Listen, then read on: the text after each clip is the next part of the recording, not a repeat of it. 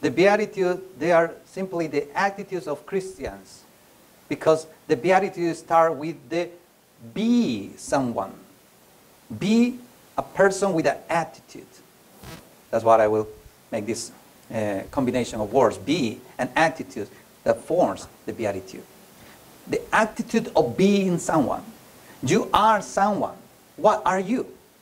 If you call yourself Christian, if you call yourself Son of God, if you call yourself follower of Jesus, follower of Christ, then you have to live according to what you call yourself.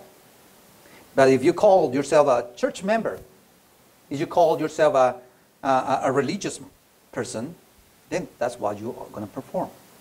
If you are just a religious person, then it doesn't matter. You are Christian, Catholic, Mormon, Jehovah's Witness, Muslim, Buddhist, or whatever.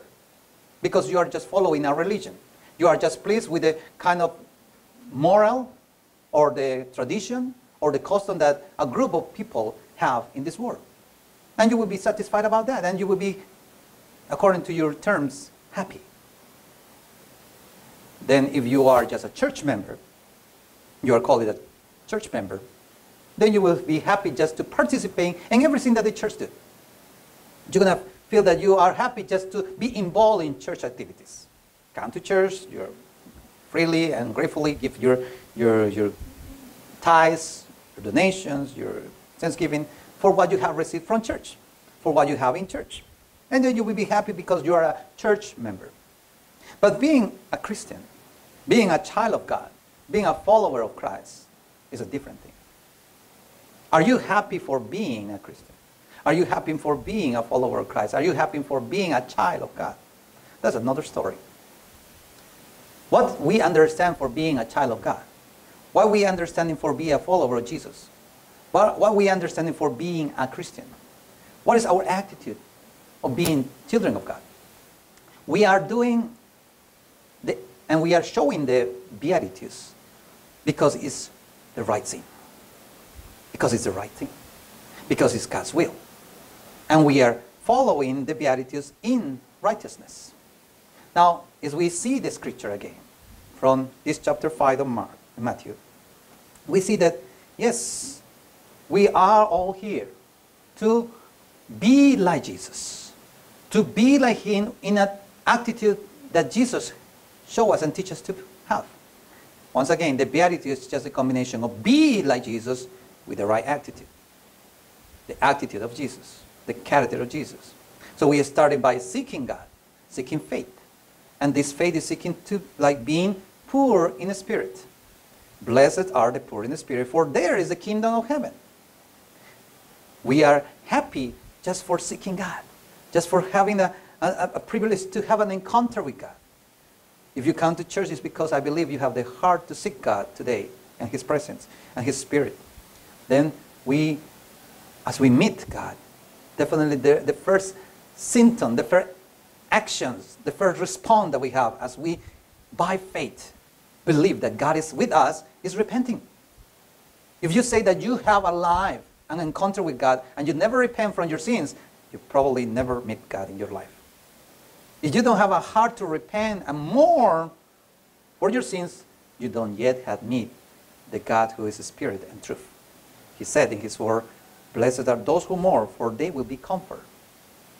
And after you repent from your sins, and you know that, yes, it's by His grace that we live, and it's by His grace that we are here, then you will be naturally able, and you will ask God to use you, to use your life.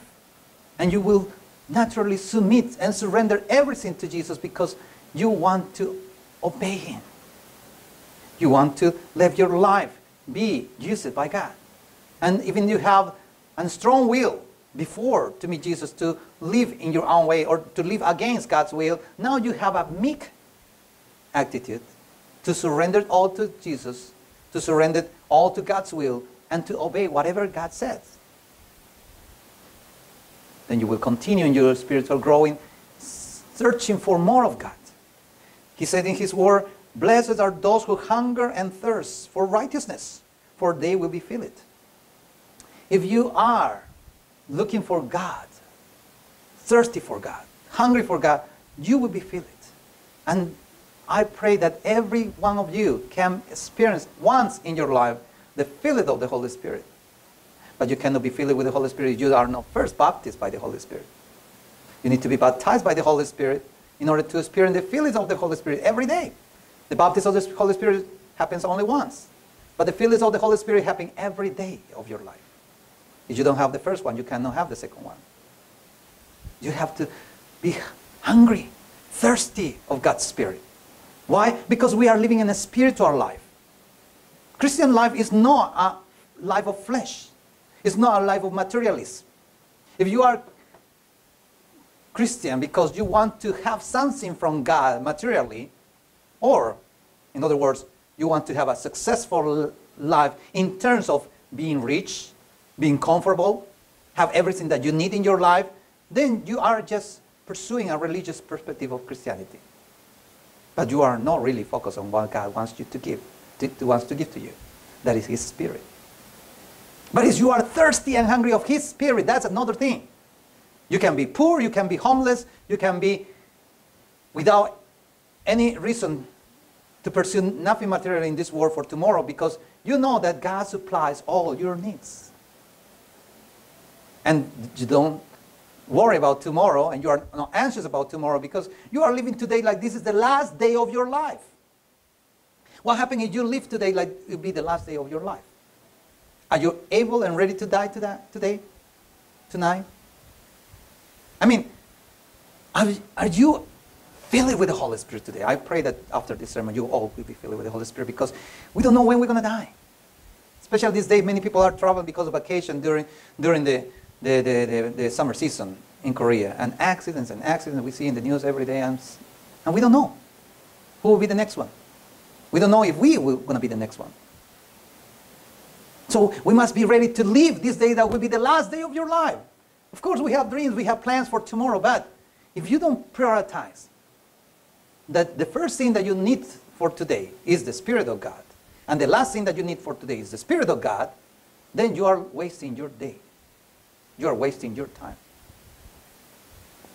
Evaluate yourself every night before you go to sleep if you have experienced the fullness of God, the fullness of His Spirit.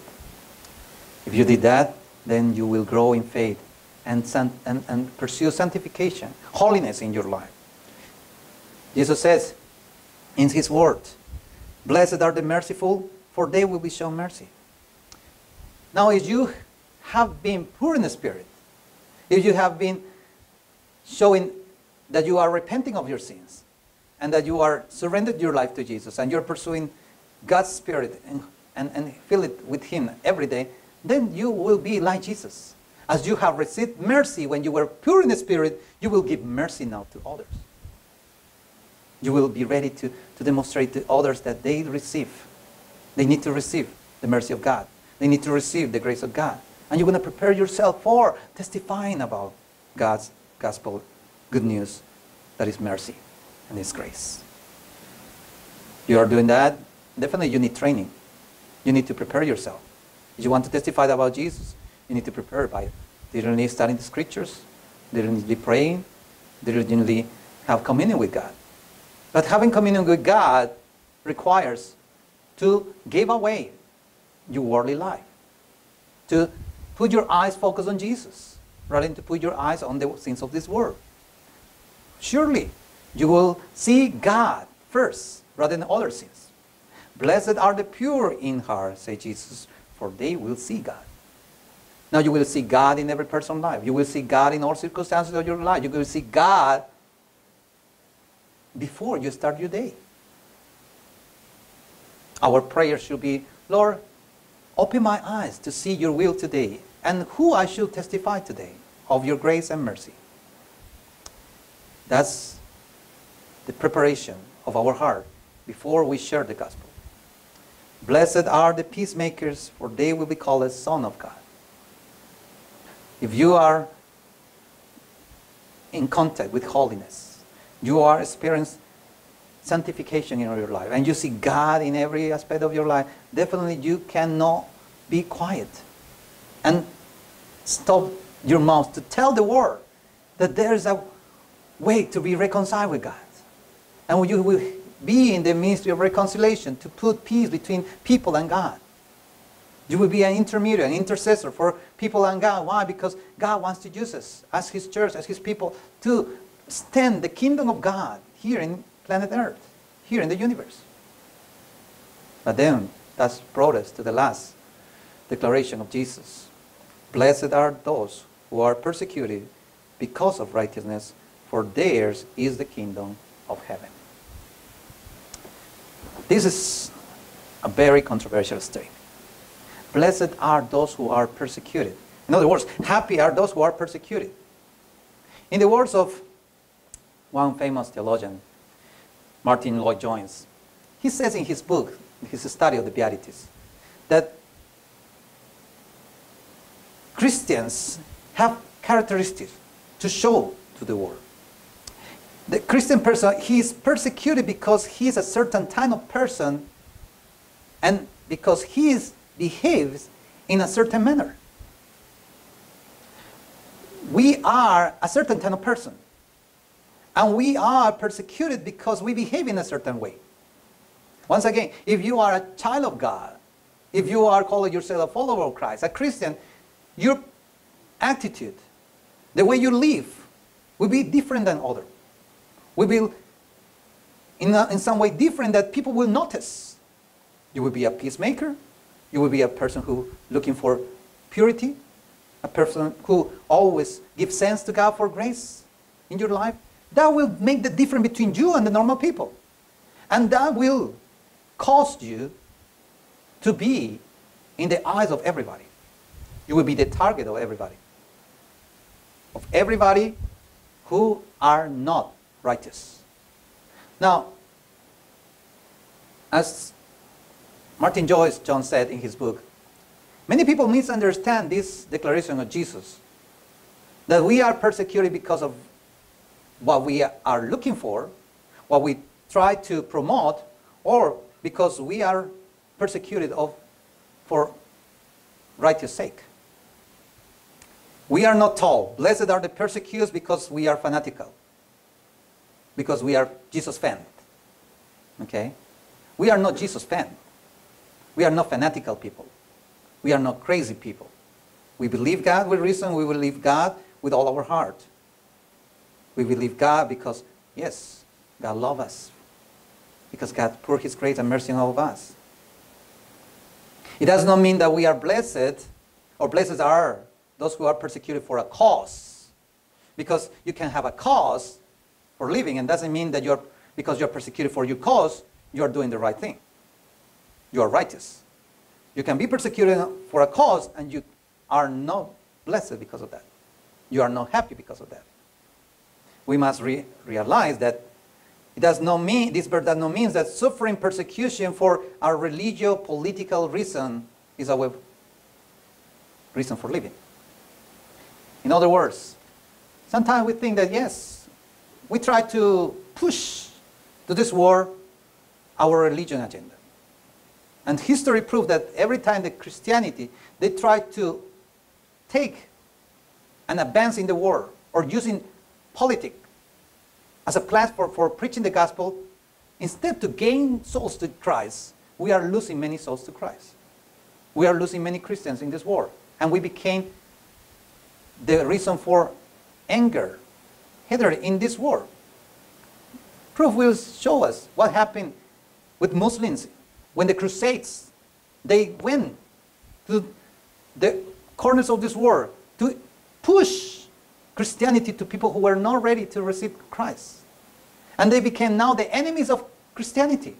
And that's the reason that they are killing every missionary today in the world, as we just saw in this video, because they are called a Christian. Why? Because they have this damage from the past. We are not pursuing a cause. We are not fanatic. We are not political religion motive people to try to live righteousness.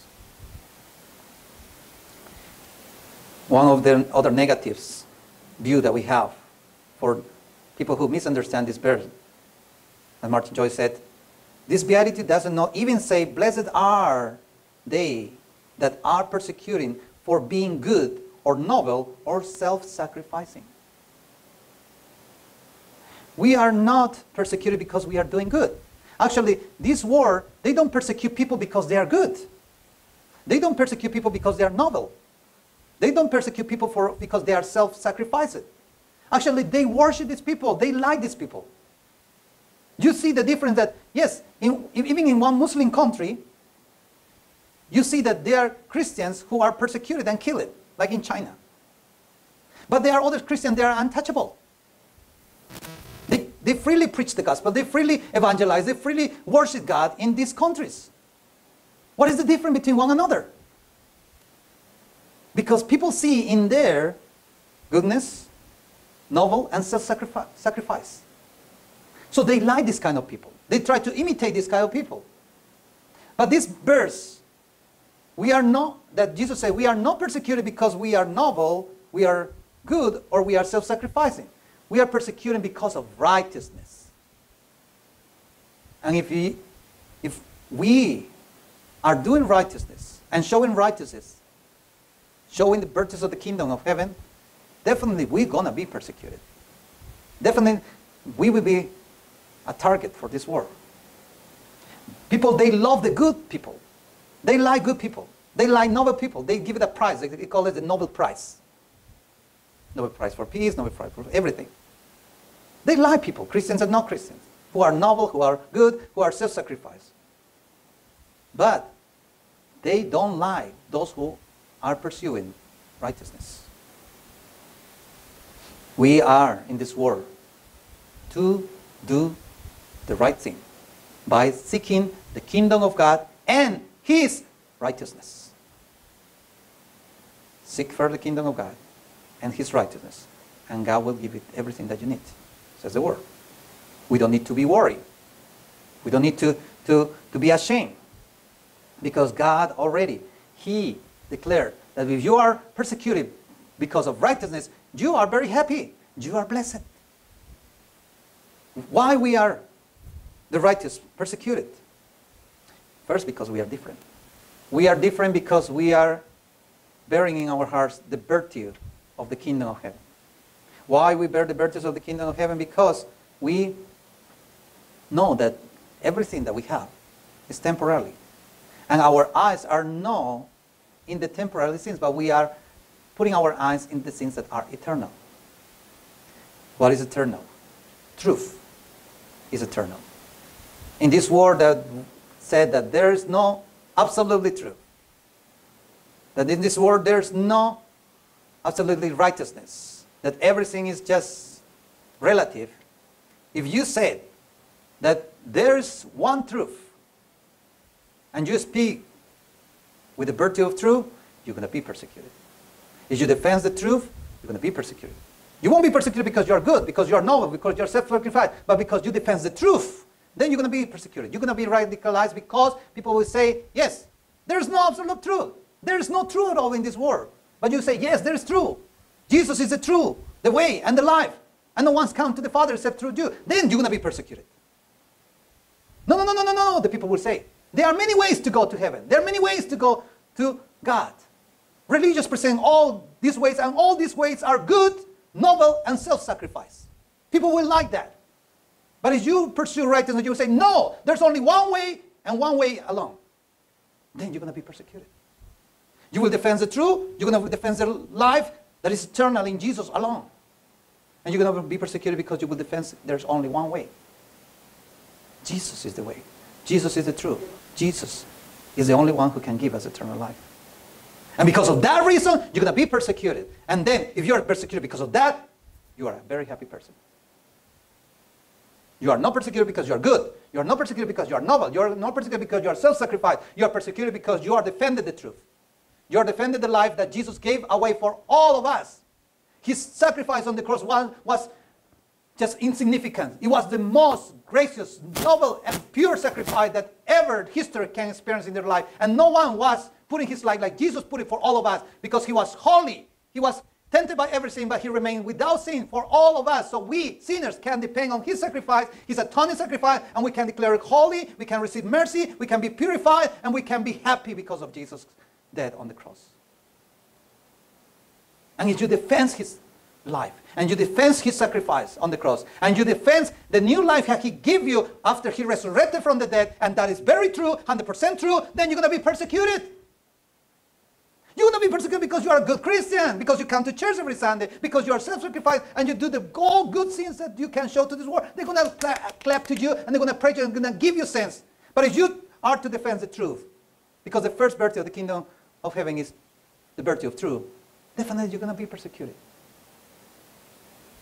They want to call you intolerant.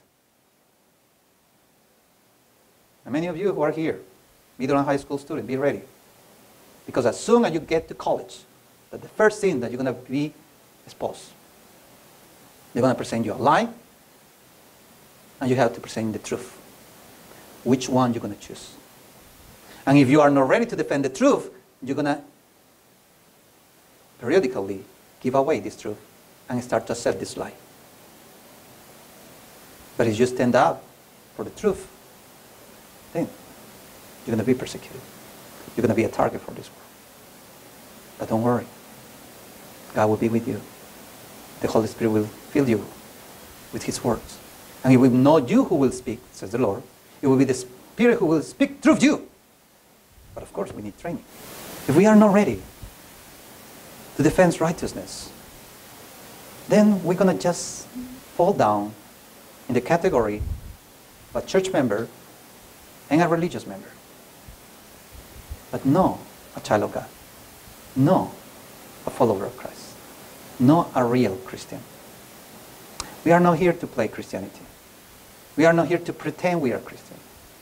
We are not here to just enjoy our life as we think that is the happy life. Actually, the gospel, the Bible said that if you are persecuted for righteousness, be happy. If your job, Peter said, if you are persecuted for doing good, then don't be surprised. Don't be surprised that they persecuted because you're doing good. Because you're doing the right thing. And Apostle Paul will say to Timothy that those who want to follow Christ, they're going to be persecuted. So welcome to Christianity. Welcome to the kingdom of God. That's why we need more people who wants to become soldiers of Christ. Not to fight against the people, not to antagonize for a cause. Because many people think, oh, we are following a cause and that's why we are persecuted. No. They are misunderstanding the gospel. We are persecuted because we are defending the truth. Because we are defending the life that Jesus gave for all of us. And we are defending the new life that we have in Jesus, eternal life. Because one thing is true. After this life, you're going to spend in one of these two places. In an eternal kingdom of heaven or in the eternal fire of hell. It's your choice. Which one you want to be. It's your choice to be a real Christian or be a fake Christian. To be a Christian who lives truly and by the truth, or who be a Christian who wants to live in a fantasy, in a dream. And that's what Satan wants us to be. Just stay in your comfort zone, brother, sister. Everything's all right. God knows you. He knows your weakness. Don't worry. No challenges. No problem. God understands you. That's a lie. If you have that kind of voices in your mind, definitely it's not God. Because I would say, stand firm in the truth. Be ready to present a reason for your faith. But do this with courtesy. We do this with humbleness. We do this with gentleness. So we are not against this world or be angry of this world and we try to prove that we are brave than them or stronger than them. No. That's the wrong concept of Christianity. And many missionaries fall in their mission because they are antagonized against the culture, against the religious spirit of those countries, and they don't present the gospel as should be presented. God says, if you are ready to defend the reason of your faith, then God will provide a way to gain those souls. And it is not you who will do the work. It is the Spirit of God. Because it's the Holy Spirit who has the power to convince people of righteousness of holiness, of justice. It is not you. You are just the instrument. You just need to humbly say, Lord, use me. Here are my hands.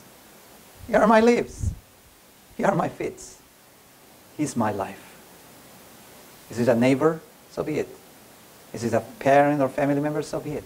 Whoever God put you in your way. With humble heart, just stand firm in the truth. If they accept the truth, then praise God. If they don't accept the truth, then let God convince them. It's not your job. It's the job of the Holy Spirit. And if we know that it's up to the Holy Spirit to convince the world, we just need to be happy to do our part. Our work is just to obey God, to present the gospel, to present the truth to the world. Just like that. It's not our work to convince people. We are not forcing anyone. We are not using any crusade, sword, or armor to try to convince people to come into our culture, to come into our religion. We are just presenting the truth, the way and the life of Jesus Christ. And the Holy Spirit will do the rest. Not by force, not by antagonistic spirit, but with the Spirit of God, full of gentleness, full of kindness, full of peace, full of love. You have to love the world first. Not just living a cause. We are not evangelized people or reaching people because we are living a cause. We are showing the love of God. If you want to present the gospel to one person because you are a Christian, definitely you're going to receive a damage. But if you are presenting the gospel because you love the sinners, you love the lost, then they will see love in you. They will see love and faith. And they want to hold your hands and walk with you and enter into the presence of God and worship Him, declaring that Jesus Christ is the Lord and Savior of the world. Let's pray.